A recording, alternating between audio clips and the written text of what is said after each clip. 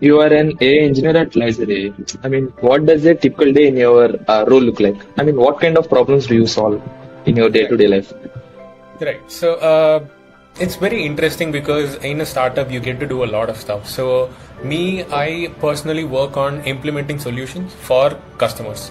So right from end to end, that is from their requirement gathering to building it to deploying and testing is my entire workflow. I handle all of it. So this is where it becomes interesting is that when you're handling with something that is, constantly evolving, constantly being innovated, you get to do lot more than that.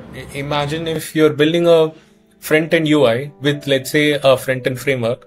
You have the framework, rules are set, you know the guidelines to build something. But when it comes to something building like AI agents, there is no rules set because it's constantly evolving.